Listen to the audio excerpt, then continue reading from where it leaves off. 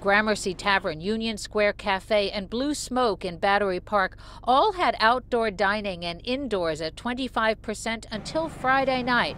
That is until the Union Square Hospitality Group, which owns and operates more than 19 restaurants in the city, made the decision to close voluntarily to all customers except for takeout until the pandemic is brought under control. With the recent spike that we're seeing in the city and restaurant indoor dining closures throughout the country, we made a choice to do the right thing for our staff and also for our guests and just preemptively close our restaurants. Instead, Meyer, Brookfield Properties, and the nonprofit Rethink Food joined together to distribute 700 free turkeys to South Bronx residents impacted by food insecurity during COVID.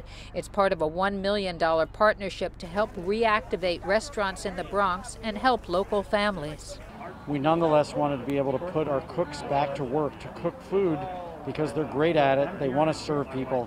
And what Rethink has done is to give us the opportunity to hire a good number of our team members back to cook food, which we now have an opportunity to serve in the South Bronx. We put our trust in the government, and what the city decides, we're going to go with. While Union Square Hospitality made the decision to voluntarily close, other nearby restaurants with outdoor dining appear to be thriving on this unusually warm Saturday. At Cafeteria, customers and staff are waiting to see what the city decides in the first week of December on whether to shut down.